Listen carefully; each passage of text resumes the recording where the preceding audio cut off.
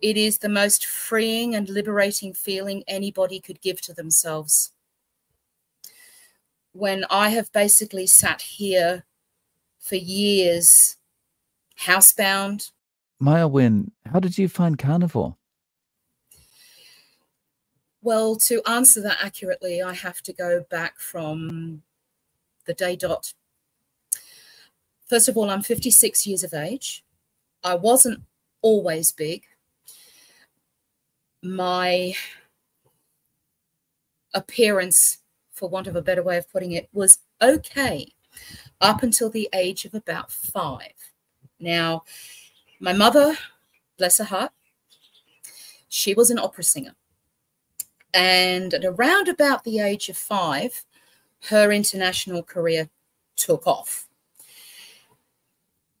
But as her career took off, my weight just went, not a reflection on her as a parent or on my father as a parent. The situation was exactly how it was.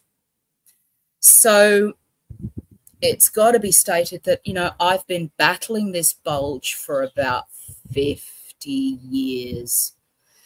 It's a long time. So it became very clear early on in my mother's international career that traveling with mum and dad was just not feasible from an educational point of view. So they did what any parent would possibly do in that situation, and I was put into boarding school. I had 2 boarding schools in England. So, of course, I walk in the front door of the boarding school and they're like, oh, my goodness, we've got to put her on a diet. So consequently, the result of those diets in the boarding school, I cannot look at a Ryvita. Can't look at them. Lived on them for years. I'm like, no more Ryvitas come into this house.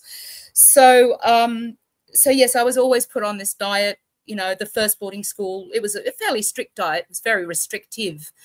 Then later on down the track, whilst at this boarding school, they put me on appetite suppressants. I must have been about 8, 9 years old. And I thought nothing. I remember thinking nothing of it at the time because I figured that all of this was communicated with my parents and I just went with it, you know. The medication was called Ponderax Paycaps. I've since found out in the other end of my years here that apparently that's actually not on the market anymore because it was known to cause heart defects. Touch wood, I don't have those. So I'm grateful for that because I wasn't on them for long.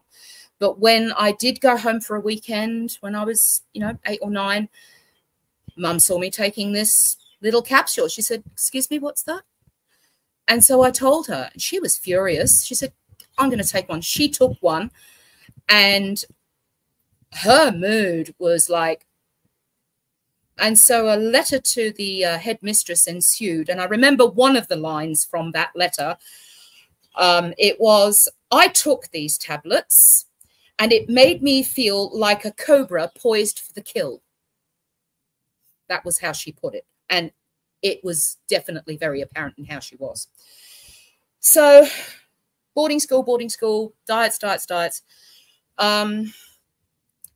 Then we came out to Australia to live permanently in 1982. Up until then, yes, there were diets, but, you know, there was also things like I did ballet, I did tap dancing, tennis, badminton, hockey, rounders. I was active. When I came out here, I came out in the middle of the school term. They put me with a private tutor that I was doing really well with. They left me there, found out that it was legal to be with her for 3 hours per day every day. And so I finished my schooling with this private tutor. However, the activities just stopped. So the weight piled on.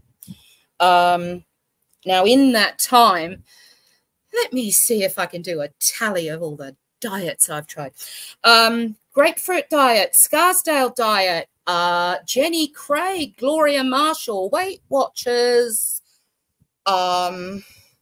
cabbage, done the cabbage, never again. Oh, can't look at a cabbage. Rivetas and cabbage, no. Then, so we'll cut forward a little bit because it was pretty much diet-wise, it was just more of the same until, you know, I had my second son.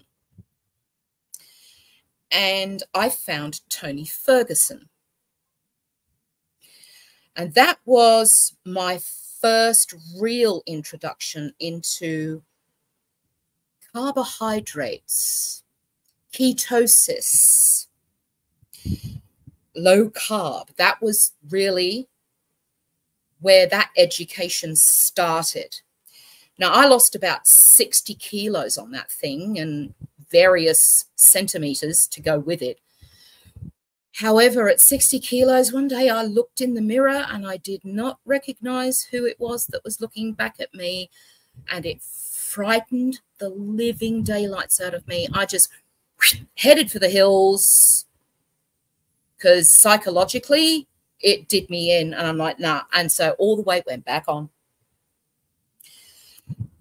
When I went onto another diet again, you know, my husband suggested, why don't you go back on Tony Ferguson? I'm like, no, there's something out there. I don't know what it is, but there's something. It led me to find the ketogenic diet. And I think, yes, that was through a friend of mine who I've known for many, many, many, many years.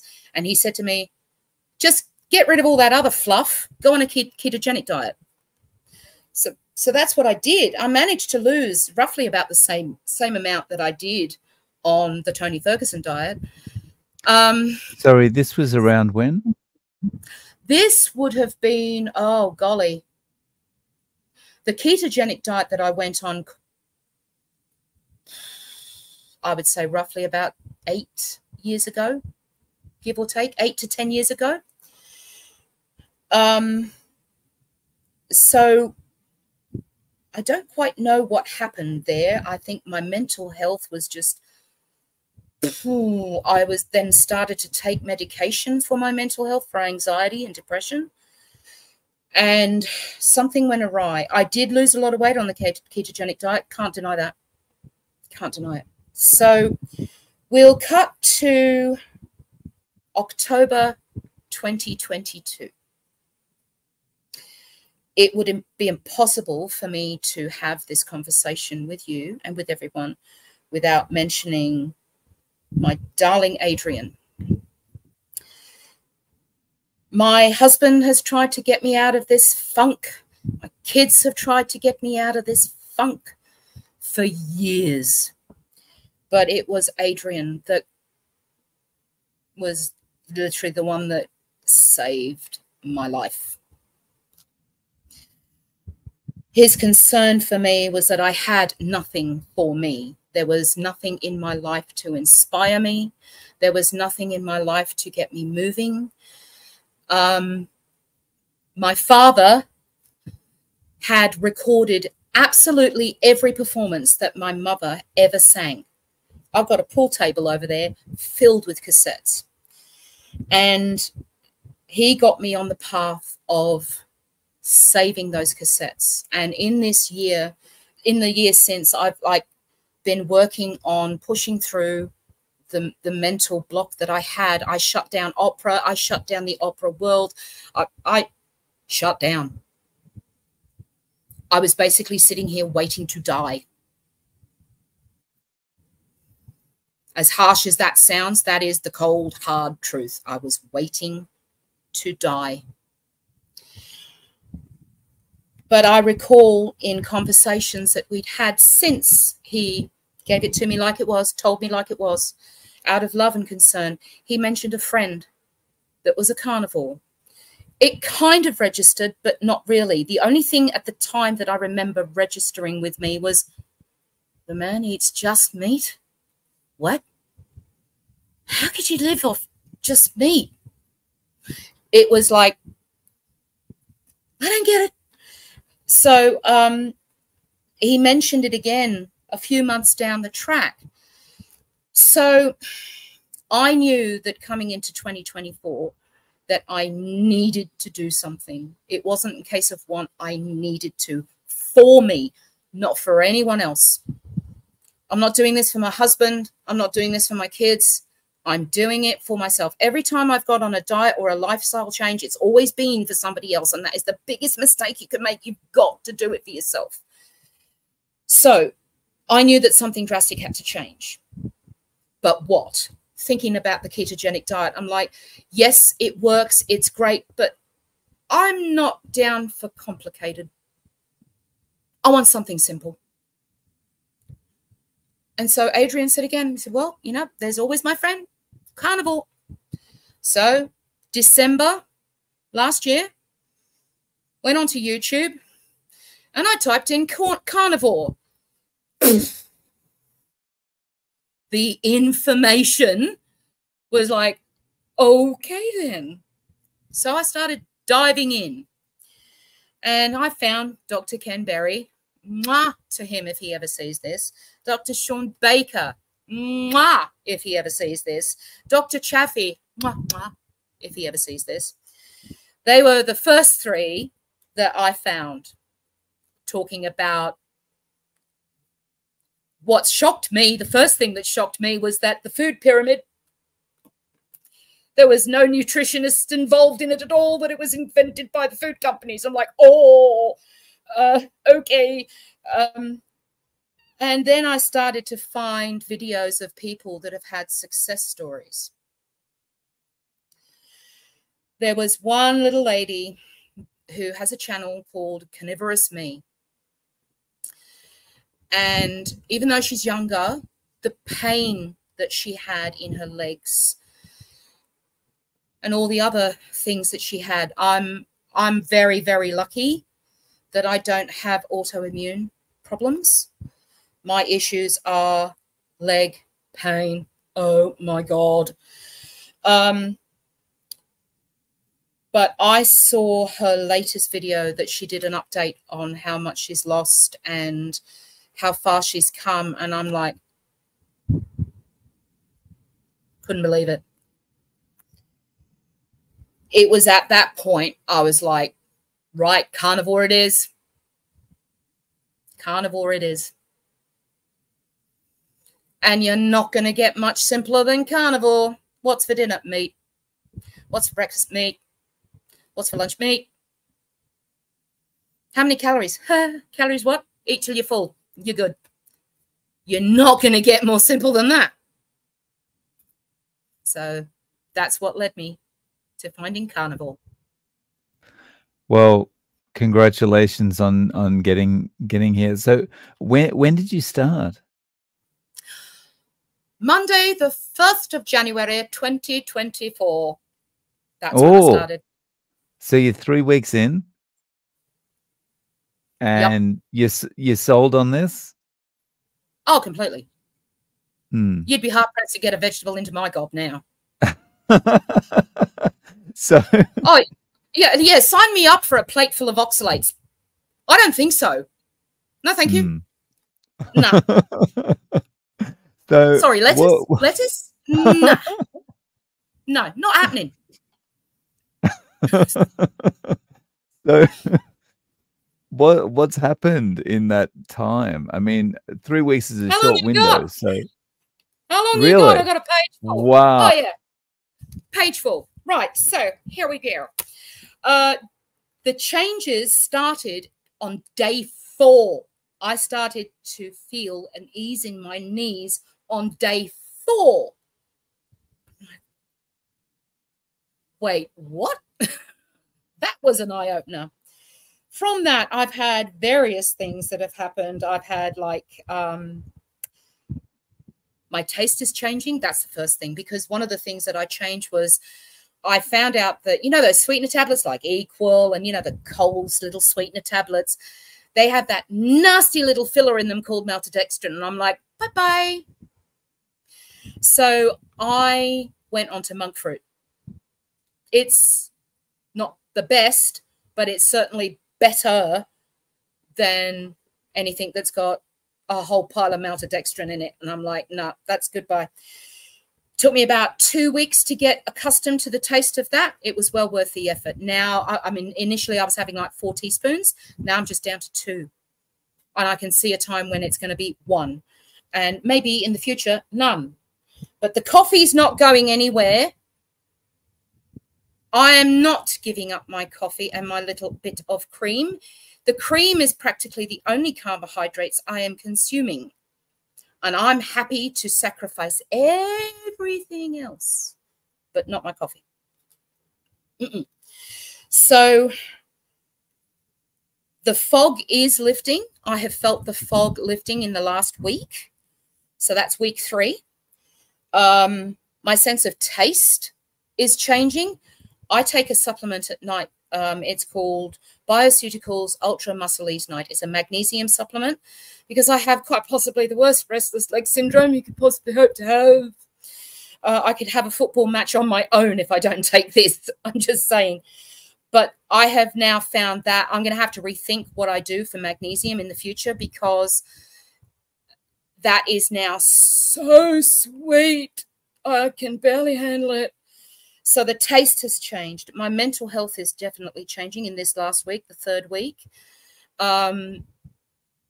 I've found that when things come my way that are quite stressful, I'm not sort of like, oh, okay, so we'll take some of the fog that I've got and we'll just pop the fog just over that little problem there and we can just sort of distance ourselves from the fog a bit, you know, just, yeah, we'll leave that over there. It's because the fog has lifted and the mental health has changed. I'm having to relearn how to navigate these things. I mean, I used to know how to do them, but because it's been such a long time that I've had this fog and my mental health has been so woeful for such a long time, I have to relearn how to navigate the ebbs and flows of outrageous fortune. So it's just one of those things that you have to learn. One of the things that really blew my mind this 3rd week was when I was taking my husband to the hospital or to the doctors. I have I'm long-sighted and I'm short-sighted. I put that down to the fact, I mean, I was pregnant and pregnancy does things to a woman's body. It just sucks the very vitamins out of you. But anyway, so I put it down to just that and just lived with it. So I've always had these for close work and I've had prescription sunglasses for distance and prescription normal glasses for when I'm driving at night. Now, case in point, I have not been able to drive at night for ages because the eyesight's been woeful, even with the glasses on. But anyway, so I just cut out nighttime driving. But this week, when I went and took my husband to the doctor, I put on my prescription sunglasses on and I'm driving there and I'm like, my husband, even in the midst of his pain, he said, what's going on? What's wrong? What's wrong? And I said, I took him off in the car and I said, I don't know how this is a thing, but I can see better without my prescription sunglasses on. And he said, do you think that has anything to do with carnivore? I said, no idea. I said, I guess it's back to YouTube and Google. I said, because I thought I was imagining it. He gave me his Ray-Bans to wear while I was driving. But yeah, the long distance sight is getting better. Apparently that's a thing, a carnivore thing. Not going to question it, just going to say, thank you. Just thank you very much. You know, we have things now for dinner like meat plates. And, you know, the pain in my body is less and less every day. After about 5 days, I started doing stand-up sit-downs where I'm sitting now just to get moving. I'm now up to 8 of those every night, regardless. Like I did have some pain I did a lot of driving this week. And it was to be expected with that much increased movement for me that there would be some pain involved. And case in point, if what Dr. Chaffee says there shouldn't be, the fact is that at the moment, I did have some residual back pain and the legs were like, oh, I had a night where I'm like, oh my God, this feels like 3 weeks ago. No. But by the next morning, that was lifting. It was healing quite quickly. So, but even that night that I had all that pain, I still did those sit-ups, sit-downs. I made a point of, no, I can't let this win. I've just got to push through, got to push through. So, yeah. Wow. That's awesome. And you're feeling better. You're eating better. You're feeling better. You're handling stress better. Things are improving. Yeah. And it's only 3 weeks in. Only 3 weeks. What was the first few days like for you? Were you like, you know, like I need to eat some regular food? No. I'm still waiting for keto flu. I'm in ketosis, but the difference between this time and all the other times when I was going through it, and that awful keto flu, it's just awful. For me, it presents like I've got a cold, you know, and the only difference is that this time I'm very mindful of my electrolytes. So all those people on YouTube about electrolytes and keto flu, they cannot be wrong, because, I mean, I'll show you. I've got one of these in the kitchen and one of these beside me. So I've got the sodium and the potassium there. I drink these because all those Pepsi drinks are gone. All the aspartame drinks. I put ice in a cup, sprinkle a little bit of that salt. This is lime flavor. The lime flavor with the salt, mwah, it's beautiful. It's really great. So, you know, yeah, like I said, still waiting for keto flu. Haven't had it yet. I'm really lucky this time. So I am in ketosis. I know I am. I've got ketone strips. I know they're only a guide, but when the guide is telling you that you're right towards the end of the scale of, like, yeah, you're in ketosis, then, you know, you must be onto something. Yeah. So how are you eating day to day? What's the 3 weeks like been? Well,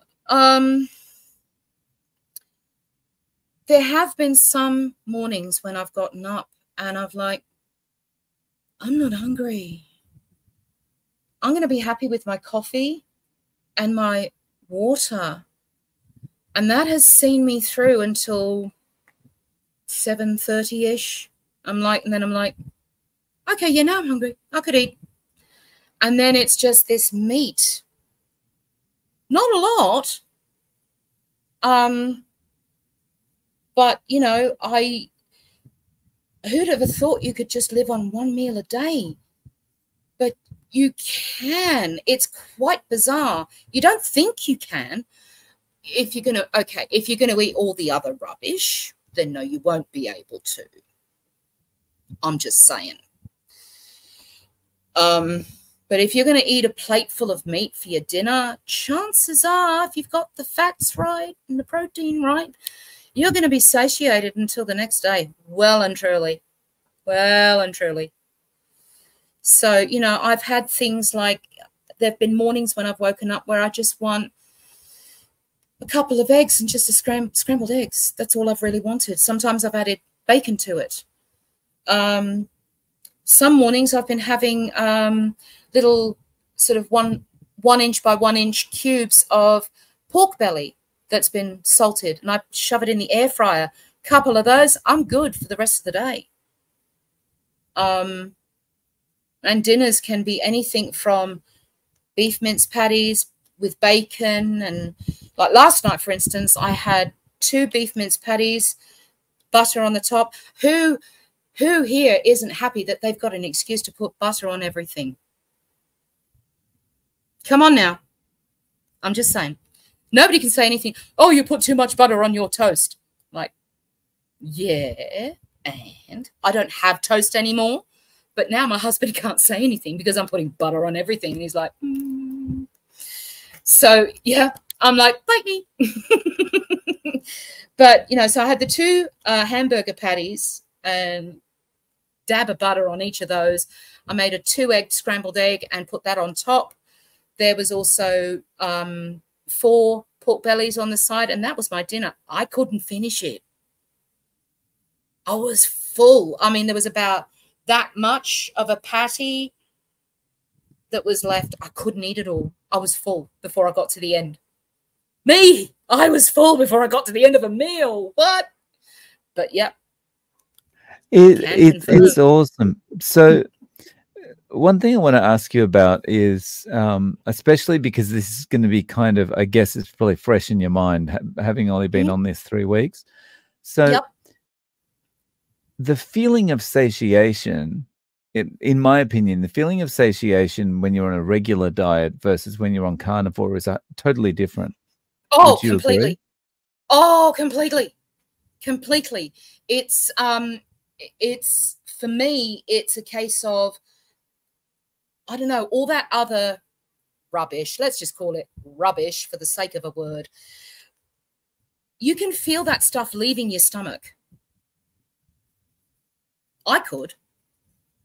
The difference with me eating a plate full of meat is that not only are you full, but you can feel it staying in the stomach long enough to be digested properly without all the other extra stuff that, to me now, all that other stuff that, you know, have your balanced diet of 3 veggie serves per day and your nuts and whole grains, that to me is just noise. And to me, now that I've removed that noise from my digestive system, my stomach can now do, and my digestive system can now do exactly what it was designed to do. And at the end of the day, if it was good enough for a caveman, it's good enough for me. Nice. So when I was eating a regular diet before, I'd get up and I'd have breakfast as soon as I could. And then after breakfast, I'd be thinking about, well, what am I going to have for a snack at 10 o'clock? Then after the snack, what am I going to have for lunch? Yep. So was that your eating patterns were similar? I had that, yeah. It's amazing how attuned to that you become when you start carnivore, because you get very quickly aware of, like, I'm not hungry. Just carry on, do what you're doing. Your body, because you've removed that noise, your body will tell you. When you are eating all that other noise, your brain is immediately looking for that next meal. And that's exactly what I was like. I was exactly like that. I don't even think about it. I let my body tell me, okay, you're hungry now. Go eat, girl. It tells you. So in that respect, you get a lot of time back, right? Because you're not constantly ruminating about food, right? Yeah. You do. You get a lot of time. You can do things. I mean, I've got a hefty project coming my way with saving all these recordings of my mother. So there's that. But now, because of this last week that I've had going out and driving, like okay, so I'm a bit of a nerd. I'm going to admit it. I've re-downloaded Pokemon Go. Okay, so sue me. I want to actually use that particular game for its intended use, because I can see a time when I'm going to be walking around using that particular game, because it's that type of game. I've already said I've found a park in my area. I'm like, oh, Google Maps has shown me a nice picture of a bench that's not close to the road. It's a little fair distance from the road. I could make that. I could do that. So I've asked hubby, I want to go to the park next weekend. He's like, what? I said, I want to go out, is what I'm saying. I want to go out. I'm actually starting to feel the need of,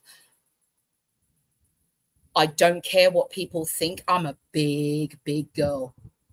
I'm a big girl. We're talking 209 kilos here. like now.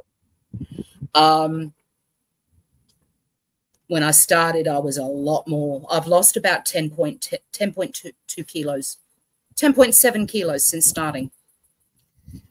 But because the carnivore diet has given me this ease in my legs, I'm now feeling, yeah, I want to go out, just baby steps, because I have been cruel to my body. So that means I've got to learn how to be kind to it. So baby steps it is. And I'm good with baby steps. So, yeah, to be able to have the time to do those things and go out and have a life. And how good is it that you now feel like, I want to get out there. I want to get into the park. I want to move. It is the most freeing and liberating feeling anybody could give to themselves. When I have basically sat here for years, housebound. I mean, I'm still on this thing, walking stick. There's going to be a time where I won't need it. And I'm going to be putting this on a wall as a decoration and a symbol, because I think that's important. I need to do that. But the greatest gift you can give yourself is the freedom to live your life, whatever that means to you. Well said. So what are your kids thinking about this? What's family thinking about this? 3 weeks, well, you're only eating meat. What's going on? Well, full clarity, my kids already think I'm mad, so that's nothing new.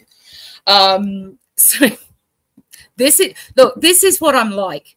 What you see is exactly what you would get in real life. I don't put airs and graces on. I don't have time for it. So this last week specifically, there has been a shift in the food. So my husband has said, I know what I want for dinner. And I said, and what might that be? And he said, I just want a barbecue chicken. He said, I want a whole barbecue chicken to myself. I said, then you have a whole barbecue chicken to yourself. I said, and I'll bet you if you ask the kids if they want barbecue chicken for dinner, they'll say, oh, yeah, let's have it. They are changing as well. My son, my youngest son who started school, the school year, this morning, he sent me a message last night. He said to me, Mum, would it be okay if I had some pork belly for my breakfast? And I said, of course, love. He said, how many can I have? I said, well, choose yourself 4 decent little meaty pieces, cook them up, make sure you salt the rind because it's nice and crunchy. I said, the only thing I ask is that you don't waste it. He said, no, if I don't eat it, he said, I'll put it in a container and take it to school. So my kids are now starting to ask. My husband's already there. I thought that mid last week that I would have to have a serious, hefty conversation with the whole family about, okay, dudes, we can't do this anymore, and go off my tree about all sorts of things. But I honestly have not had to, because the changes I have gone through, the positive changes that I've gone through, they've seen it. So if my kids only listen to me once and it's because of this, I've done my job. Nice. Yeah. And so your husband too is starting to follow along. Yeah, he is. He is. Nice. My eldest attitude to carnivore is, yeah, stuffed vegetables. I'm here for it. He's like, well, you think about it. Okay, think about it. And it occurred to me in the first week, we're brought up to believe that, you know, babies, when they start to eat solid foods, got to have your 3 servings of veggies, you got to have your dairy, you got to have cheese, you got to have your protein, all these things that they say that is essential for a baby to grow. Right. One struggle that just about every parent has had is that they put vegetables in front of their babies and the babies go, Don't believe me? Go to YouTube. There's plenty of them. Now, toddlers have had an aversion to veggies for as long as I can remember, without any knowledge whatsoever and practically no way to communicate it except their instinct. They've been turning their nose up at veggies for years. Meanwhile, parents have been going, oh, my baby's a finicky eater. No, he's not. Just give him a piece of meat. Give him a piece of meat. Get rid of the bloody veggies, give him a piece of meat. And if I'd have known then what I know now, I'd have just cut up steak for them. Here you go. Knock yourself out. Kids have been trying to tell us for years. Don't know what to tell you. It's crazy, right? We're like, oh, what's going to happen? They're not eating. They're not eating the lettuce. They're not eating. I was one of them. Oh my God, my child's not eating vegetables. Oh God, the whole world's going to fall apart. Guess what? It won't. Goodness gracious me. So, for the uninitiated, for someone who is, they're on the diet treadmill like everyone else. They've tried every diet. They're frustrated. They might be watching now and thinking, okay, well, what's this carnivore thing? But this all sounds like witchcraft and magic. How can you seriously only have one meal a day, not feel like you want to have a snack? I can't go 10 minutes without a snack. Like, what is this? Yeah, you can. You can. How could you explain the differences to them? Like, what's the difference in the feeling inside that you have? The first feeling is that it very quickly dawns on you that you're doing something right for yourself. And by yourself, I mean right across the board. You're doing something good for your digestive system. You're doing something good for your mental health. You're doing something good for your body, the nerves, the muscles, everything.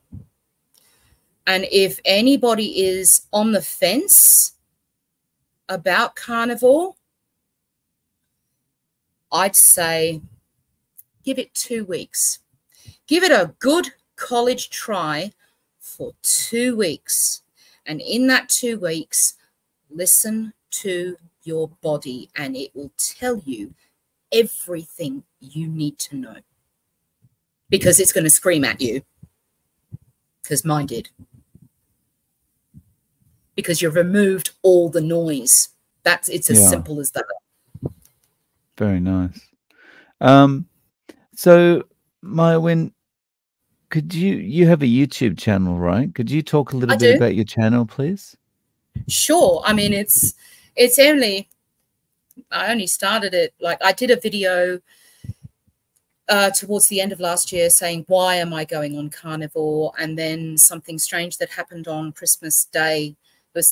There were some funny things that happened on Christmas Day because all I really wanted was the meat. So that's all I had.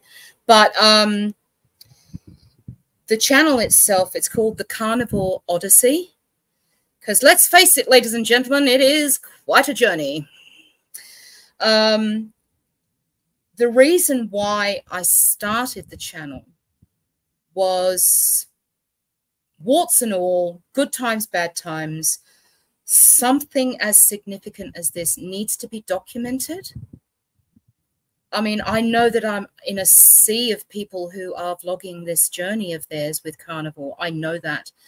But I feel the need to add to that pool so that it helps to create awareness, because I don't know how that's going to happen, but the medical doctors, they've got to change how they're thinking. They just have to. And it is hard to relearn and rethink and undo everything you've been brought up to think. But it dawns on you real quick. It really, really does. And I just felt that I needed to document that journey the best way that I can so that people can see me going through it, because everybody's journey is different. The fact that there is a journey is the same thing. Everybody's journey is different. That's the only variable, is that everyone is different. I wanted to put my journey up there from my point of view, from what I'm doing, from what I'm thinking, what I'm feeling, so that there's a documentation for, and you just don't know. Like, I came across Carnivorous Me, and that was the turning point for me that made me go, that's it, carnivore. End of story, carnivore. You just don't know. Somebody might come across my video and go that and say the same thing. It could be the pivotal moment in them making that decision. And just try it 2 weeks. Just give yourself 2 weeks of a good, solid try. Do your research. Look up lectins and oxalates. Be mindful of your electrolytes and just go. Just do it. 2 weeks. Very nice. That's what I want to document. Yeah. So, Mairwyn, one thing I'd really like to do is perhaps have you back on in maybe 3 months and just see how you're going. I would love to. I would be honored to come back and talk to you. I would. That would be awesome. I'd love that. Yeah. Yep. Thank you. So, You're thank you welcome. so much for your time today. I really appreciate it. Oh, it was wonderful. It was a blast. Thank you for having me on. I'm honored to be here to share whatever I can about this amazing journey. It is it's an eye-opener. It is an eye-opener. Once you see it, you can't unsee it.